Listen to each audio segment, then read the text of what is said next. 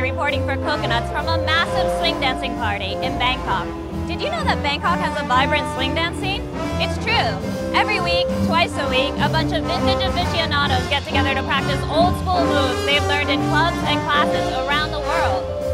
They might be expats, they might be Thais, they might be just passing through, but they speak one language on the dance floor. The Bangkok swing scene's been going for about 5 years and centers on a club in Silom neighborhood called The Ha. But tonight, we're at the group's annual fancy party at a boutique hotel in Chinatown. It's like a swing dancing prom. Let's check it out.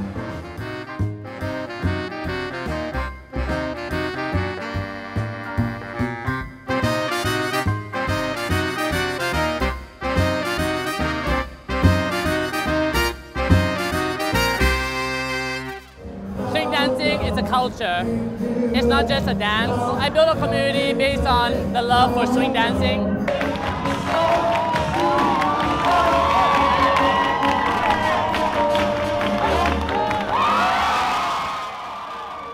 Yeah, so basically the music, the culture, and the dance itself, the history involved.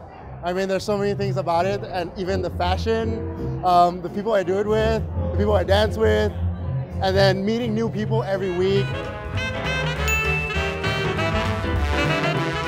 I flew from Chiang Mai to come here. It's the fun, it's the energy, creativity, but I think it's really the connection. When you're dancing, you get to connect with people on a different level than you normally do. You maybe meet someone from a different culture, a different language. You can't even speak to each other, but you can dance and you can connect and express something, and it's really lovely. It's good. The music's great, the performance is great, the people are friendly. It's beautiful. Yeah. Yes, this year is my 10th year for swing dancing. I'm so happy, like it's getting bigger and everyone enjoys. What I like about our Bangkok swing is everyone smiles, and then we have really unique character. Like everyone express who they are. That's the best thing, so I love our scene. Swing dancing is actually what people do in the 1920s to 1940s.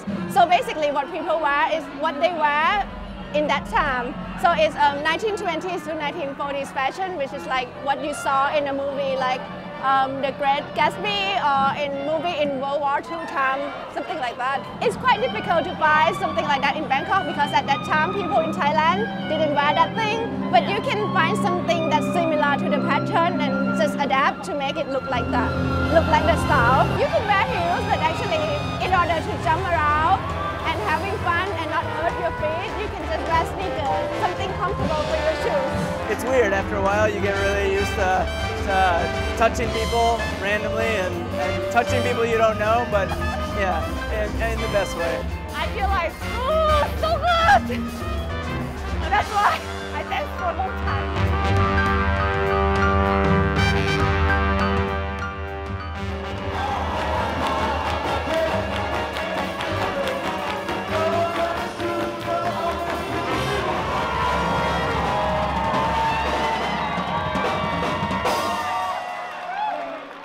Well, the hub is really a friendly place. Even if you don't know how to dance and you fall flat on your face, it's fine. Coconuts TV.